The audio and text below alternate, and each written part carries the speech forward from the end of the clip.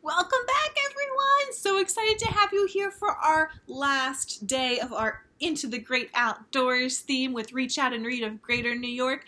I'm Carrie, and I'm so happy to be here again with you. It's always so happy but so sad on our last day because it's sad that there's no more activities about Into the Great Outdoors, but it's so exciting because we have a brand new day full of all kinds of fun things, and I am very excited for this one because it has some of my favorite stories and my favorite songs in it. I cannot wait to share it with you. But let's start with our good morning song, and then I'm going to give you a little bit of a hint as to what we're going to be exploring in the outdoors today. All right, let's go. Let's start with our claps. Get your hands ready. Good morning, all my friends, how are you?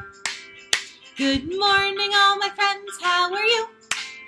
It's time to start our day. Let's have some fun and play. Good morning, all my friends. How are you? All right, we're going to pretend to be a bear. Roar!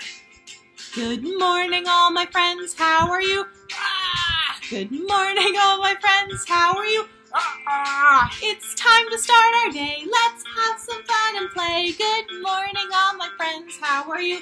Ah!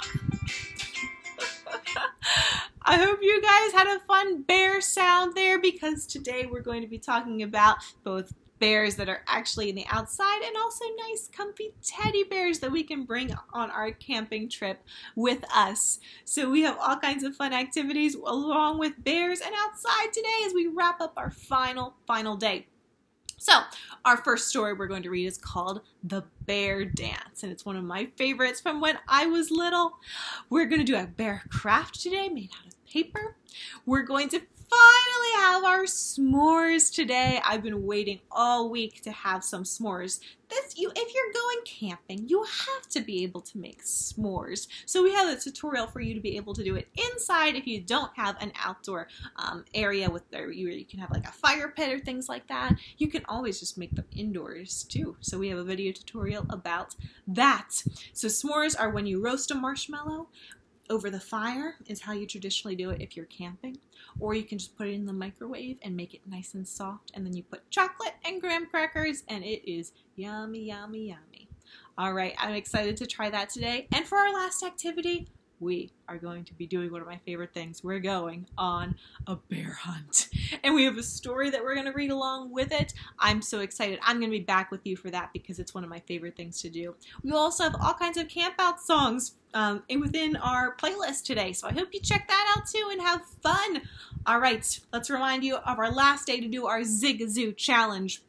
So our Zigazoo challenge this week is to create a pillow or blanket fort, and you can post those videos on Zigazoo so we can all share and watch what each other's doing. That sounds like a lot of fun, and I can't wait to see your pillow or blanket forts.